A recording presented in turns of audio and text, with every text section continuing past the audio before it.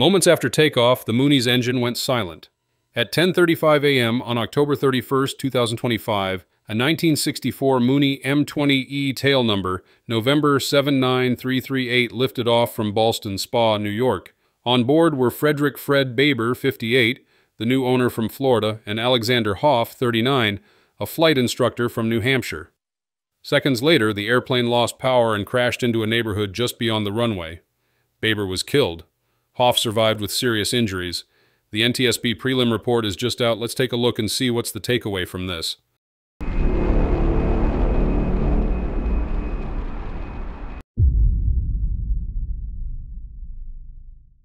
Fredrick Baber had recently bought this Mooney M20E, a classic fast single-engine aircraft built in 1964. Like many new owners, he was proud and eager to bring his airplane home, but his insurance company required him to complete flight training time with an instructor before flying solo cross-country. That instructor was Alexander Hoff. The two men met for the first time the night before the flight. They reviewed the airplane's paperwork, discussed the route to Punta Gorda, Florida, and talked through the maintenance work that had recently been done. This particular Mooney had a troubled recent history. A month earlier, during a test flight, the engine had lost power. The pilot landed safely, and inspection revealed fuel contamination, algae, and debris inside the tanks. A local mechanic repaired the fuel tank, flushed the lines, and signed it off as airworthy. So when Baber and Hoff met that morning, they likely believed they were flying a healthy aircraft.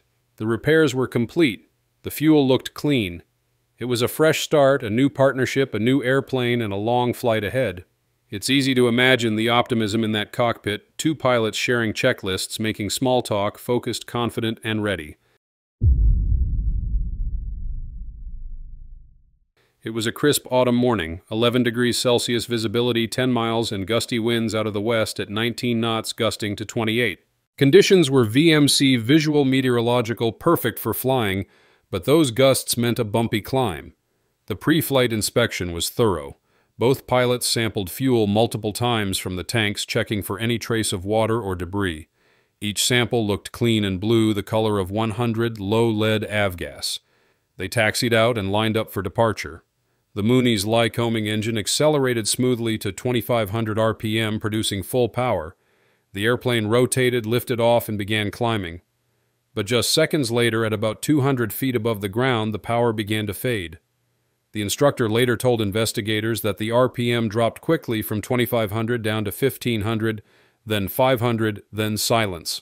He immediately took control, trying to turn back toward the runway. But at that altitude, there was almost no margin. He saw a house ahead, leveled the wings to avoid it, and the airplane struck a tree just 20 feet above the ground. The impact sheared the wing and brought the Mooney down in a residential driveway only yards from several homes. In the span of less than a minute, a routine takeoff had turned into a total engine failure, a textbook low-altitude emergency where every second counts and almost no decision feels like the right one. The wreckage came to rest in a quiet subdivision near Ballston Spa. The Mooney's engine had torn free from its mounts lying beside the burned fuselage. The wreckage heading was 232 degrees, matching the short left turn away from the runway. Investigators found all the major components together, meaning the airplane stayed intact until impact. There was no in-flight breakup. The propeller told its own story. It showed no twisting, no leading-edge gouges, and no chordwise scratches. The metal was almost smooth. That absence of deformation is a key clue. It means the engine was not producing power when it hit the ground. A post-impact fire destroyed much of the cockpit and the left wing, but the right wing, lodged in a tree above the wreck, still contained about 6 gallons of clean blue fuel. That fuel was tested, and it appeared normal. There was no evidence of water or debris at that point. Neighbors reported hearing the airplane's engine sputter, then go silent before the crash. No smoke was seen in the air before impact, reinforcing the idea that this was a sudden power loss, not an in-flight fire. Emergency crews arrived within minutes. Hoff was pulled from the wreckage alive, but badly hurt. Baber did not survive. It's a heartbreaking contrast, two men who met only the day before, thrown into a life-and-death situation with no time to react. Just a few dozen yards separated the crash site from nearby homes. a reminder of how thin the line can be between tragedy and miracle in general aviation. Once the wreckage was recovered, investigators began the detailed teardown, looking for any evidence that might explain the sudden loss of power. The first checks were mechanical. Flight control continuity was confirmed from the cockpit to the tail and wings, which means there was no evidence of a jammed or broken control linkage before impact. The ailerons, rudder, and stabilator were all connected and functioning when the airplane hit the trees. Next, they focused on the fuel system, since this Mooney had a known history of fuel contamination. Investigators carefully traced the system from the fuel tanks through the selector valve to the engine's injectors. Air was passed through all the lines and it flowed freely. There were no signs of blockage or debris. The engine itself was then inspected. When the propeller was rotated by hand, the crankshaft turned smoothly through a full revolution. All 4 cylinders showed normal compression and valve action. Inside the cylinders, the combustion chambers looked clean, with no abnormal wear or deposits. That ruled out any kind of catastrophic internal failure. Attention then turned to the fuel flow divider part of the airplane's fuel injection system. This device sits on top of the engine and evenly distributes fuel to the cylinders. It was disassembled and investigators found no obstruction. The diaphragm inside had been destroyed by fire, which isn't unusual in a post-impact burn, but the key discovery came from the engine-driven fuel pump, the heart of the fuel delivery system. When tested, the pump failed to produce any suction or pressure. The internal diaphragms were brittle and heat-damaged, and the housing was filled with engine oil, likely from the post-crash fire. However, investigators noted that because of the thermal damage, they couldn't determine whether the pump had already failed before impact or if it stopped working due to the fire. Still, a pre-impact pump malfunction remains a strong possibility, especially considering that this particular pump is a single point of failure in many fuel-injected Lycoming engines. Finally, the magnetos, which provide spark to the spark plugs, were examined. Both showed severe fire damage. The right magneto's drive gear could turn, but no spark was produced. The left magneto was seized. Again, it's impossible to tell whether this was a cause or a consequence of the fire. In simple terms, investigators found no blocked fuel lines, no internal engine failure, and no mechanical breakage, but they did find that the components responsible for pumping fuel and producing spark were damaged beyond functional testing. That narrows the picture to a likely interruption of either fuel flow or ignition, both of which can cause an abrupt loss of power, just like the one reported by the instructor. At this stage, the investigation remains open. The final report will come months later after lab testing of recovered parts and maintenance records. But even from these early findings, we can start to piece together the broader lessons. This accident highlights one of the most unforgiving scenarios in aviation and engine failure during the initial climb. Fredrick was a newly minted Mooney owner, just beginning to learn the airplane's personality. His instructor, Alexander Hoff, was meeting both the pilot and the machine for the first time.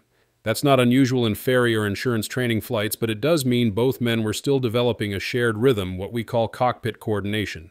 At 200 feet above the ground, the instructor had maybe 8 to 10 seconds to assess the problem and act. In that window, the mind races. Is it mixture fuel selector pump magneto, but altitude is disappearing with every second?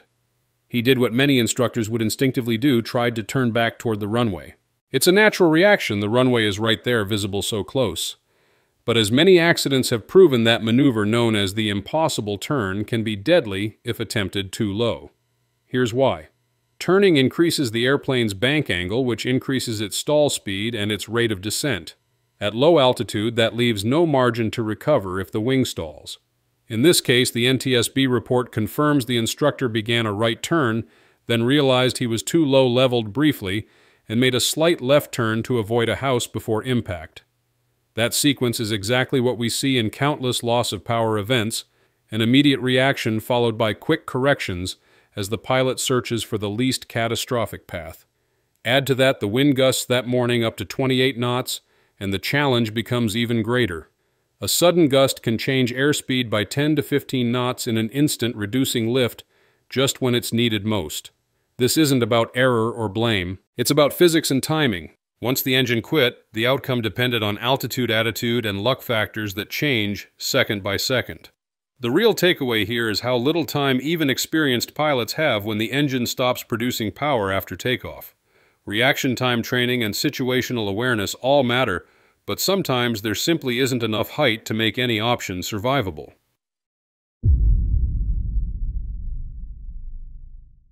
At this early stage, there's no single mechanical culprit. What we see instead is a chain of small vulnerabilities, a history of contaminated fuel, a complex repair, a possible pump issue, and an aircraft flown for the first time by both its owner and its instructor. Each of those factors on its own might have been harmless. Together, they left almost no margin for error. There are a few clear lessons already emerging. First, after any fuel contamination event, it's crucial to verify not only that the tanks are clean, but that the entire fuel system lines, pumps, and injectors have been fully tested under power. Small particles or degraded seals can linger unseen. Second, when operating close to the ground, a straight-ahead landing is almost always safer than trying to turn back unless there's ample altitude. Even a controlled landing in rough terrain often provides a better chance of survival than a stall spin accident during a steep turn. And third, as pilots, we're often eager to trust that a repaired airplane is ready. But a repaired system isn't always a reliable one. Extra ground runs, high power checks, or a local pattern flight before a long ferry can make all the difference.